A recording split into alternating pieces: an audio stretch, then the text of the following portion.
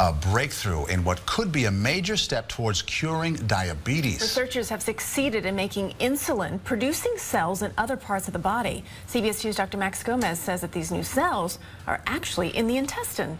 Yeah, that's right, Christine and Maurice. What we're talking about, though, here is type 1 diabetes, where the body's own immune system attacks insulin-making cells in the pancreas. Turns out the intestine is loaded with cells that can be manipulated to make insulin. It's cured diabetes in mice and just may be able to do it in humans.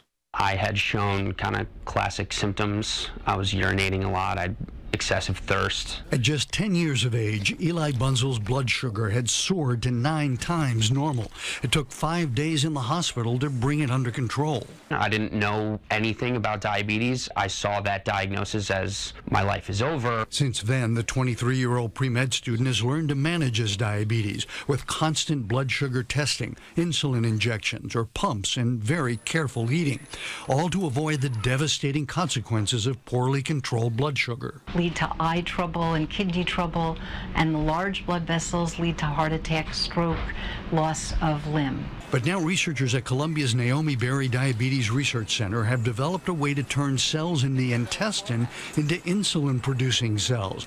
The key is the millions of tiny villi, finger-like absorbers that line the gut. Genetic manipulation makes them act just like the insulin-making cells that are dying in the pancreas.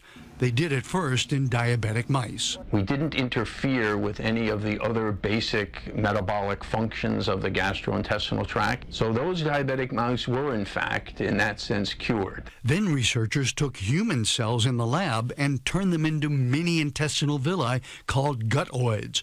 The colored cells are human insulin producers. If this is a possible cure for diabetes, I think that would be probably the most life-changing news since my diagnosis.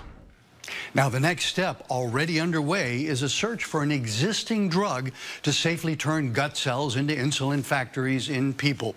Gut cells are shed every 2 days or so diabetics would have to keep taking the drug, but it would mean good sugar control without constant blood testing and insulin shots. Christine? Sounds like a life changer. Thank you, Dr. Max.